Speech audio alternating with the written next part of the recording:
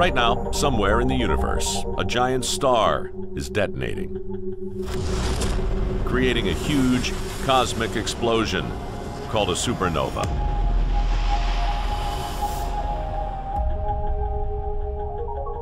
Supernovas are a big, giant, dramatic end to a star's life.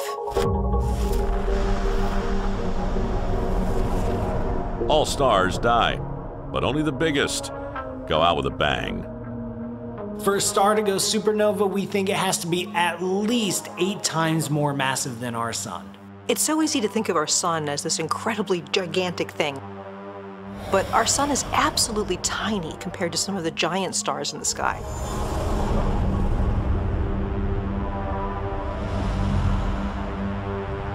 We can see some of these giant stars with the naked eye. And the 10th brightest in the night sky is a red supergiant, around 15 times the mass of the sun. Betelgeuse. Betelgeuse is so big that if you were to place it in our own solar system, it would stretch to the orbit of Jupiter. This is one of the biggest beasts in the galaxy. It's a star also that is on the verge of death. Betelgeuse is less than 10 million years old. But this huge star's days are numbered. It's ready to blow. And when it does, we'll see a region of sky brighten for 14 days until it's nearly as bright as a full moon. It is going to be one of the most spectacular shows in history. And it could happen at any moment. I mean, this is the thing. I often stand outside in my yard in the wintertime. I look up at Orion and I see Betelgeuse. And I'm like, explode! So, what will make Betelgeuse go supernova?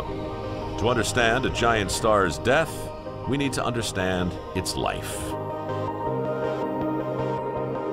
From the day it's born until the day it dies, a star's life is a constant battle. Gravity is pulling in and energy pushing out.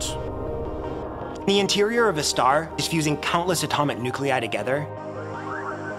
Atoms are ramming into each other, getting very, very close. And if they get close enough, they'll actually stick and form a larger atom. Every second, a giant star fuses 7.5 billion tons of hydrogen. That amount of energy is roughly equivalent to about 100 billion atomic bombs per second. That's a big-ass explosion. This explosive energy threatens to blow the star apart. But the star's own massive gravity keeps the lid on. Everything in the universe is a fight between the inward force of gravity and the outward force of pressure or energy. Every single star in the sky, even our own sun, is an incredibly dynamic battleground. In many ways, stars are an explosion that are actually too big to explode. Gravity holds it together. This battle between these two opposing forces determines the life and death of the star. And this is where size matters. The more massive the star, the more gravity pushes inward, and the harder the star has to push outward to keep itself alive. Very massive stars are like stars on steroids. They have a lot of fuel to burn. They're so powerful that they use up their fuel at a rapid rate. Massive stars, like Betelgeuse, are giant factories fusing lighter elements into heavier ones. But the hard work doesn't start until their final years. For around 90% of their life, they fuse hydrogen into helium. But eventually, the hydrogen starts running out. In the core of a supergiant star, there's a sequence of fusion that goes from lighter elements to heavier elements, and it gets faster and faster every step of the way. The countdown to death begins. The inward push from gravity takes over, raising the temperature in the core. Helium starts fusing into carbon. There's enough helium to last about 1 million years, but it too runs out and things start speeding up. Carbon gets fused into neon. That takes about 1,000 years. Neon fusing into silicon, that takes about 1 year. Once it starts fusing silicon into iron, that takes 1 day. It gets more and more frantic. It's kind of like a cooking contest show, whereas the clock is running down, they're trying to do more and more things, and they get more and more frantic until, ding, time's up.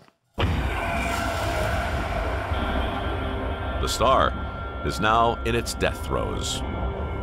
Once iron production has started, the clock is ticking towards the cataclysmic end of this star.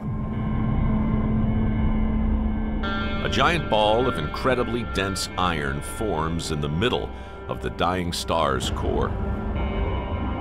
This iron sphere is several thousand miles across and unbelievably hot.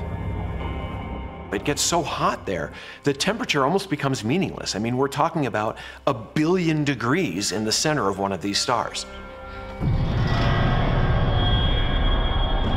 This extreme heat is caused by fusion reactions.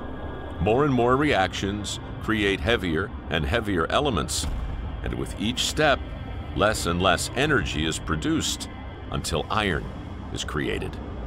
When you try to fuse iron nuclei together, that takes energy. It doesn't generate energy. So once the core starts to fuse iron, it's basically stealing its own energy. The growing iron core sucks more and more energy from the star.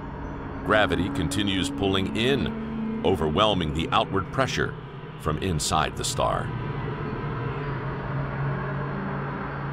Everything gets crushed to unimaginable degrees. All of a sudden, there's no nuclear reaction to support the star against the crush of gravity. With nothing left holding it up, the star is doomed. Gravity wins. The edges of the iron core collapse. Trillions of tons of dense iron fall inward at 1/4 of the speed of light. The star has now less than 1 second left to live. Things start to fall apart really quickly. The core collapse is so fast that the outer layers of the star don't even have time to react. They're just hanging there. It's kind of like Wile E. Coyote when a cliff collapses underneath him and he doesn't even fall until he notices. The rest of the star collapses. 1 trillion tons of gas hurtle inwards, following the iron. Think about the entire mass of a star that has been held up by nuclear reactions inside. All of a sudden, those nuclear reactions go away in a split second. Everything rushes into the middle. And that sets off the most dramatic explosion in the universe.